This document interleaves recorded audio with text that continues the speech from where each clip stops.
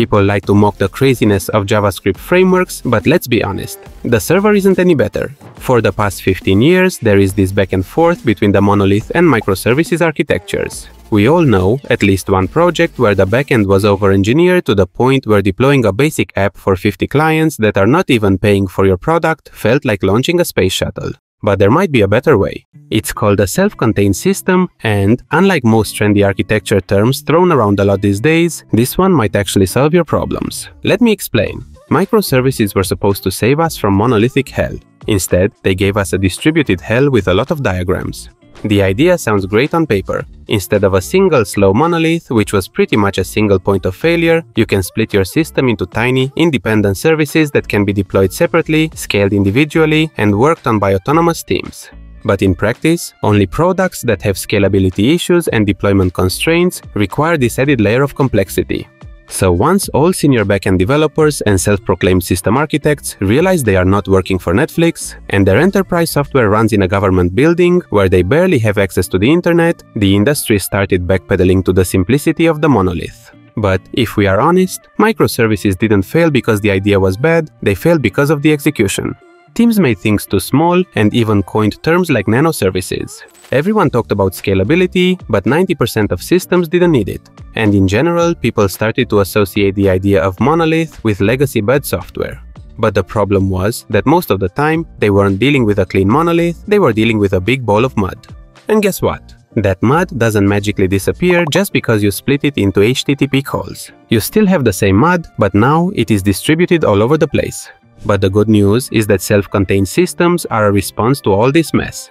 The idea is really simple. Instead of breaking everything into microservices and pretending you're solving modularity, you build independent vertical slices. So each system includes its own UI, its own backend logic, its own database, and crucially, no runtime dependencies on other systems. Think of them like independent apps, not tightly coupled services that pretend to be modular. The magic of SCS isn't in the tech, it's in the boundaries. So you don't need circuit breakers because your systems don't call each other, you don't need distributed tracing because there's no distributed logic to trace, you don't need 6 layers of DevOps because you are not deploying 50 services every Friday, and because the system includes its own UI, you don't get the classic anti-pattern of a monolithic frontend talking to 100 tiny APIs.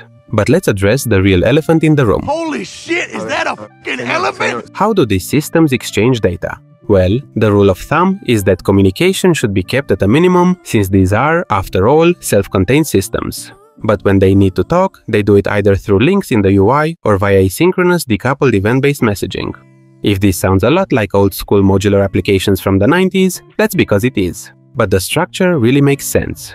Teams are small and autonomous, boundaries are business-aligned, and unlike microservices, this doesn't collapse under the weight of maintainability and useless complexity. Self-contained systems were recently discussed at the Spring I/O 2025 conference, and we actually got people sharing success stories with this architecture. SCS were used to split an old ERP system into self-contained systems. They used event replication for data sharing, each team owned their slice end-to-end, UI, backend and storage were kept together, and it all fit nicely in the end. Of course, the model is not perfect, but it's cleaner and scalable in the right way. So the bottom line is this. If you're building a real-time trading platform with thousands of concurrent users, go wild with microservices. But if you're building business apps, internal tools, or systems that don't need hyperscale, maybe you don't need distributed complexity just to feel modern. If you liked this breakdown, you might find some of these videos interesting as well.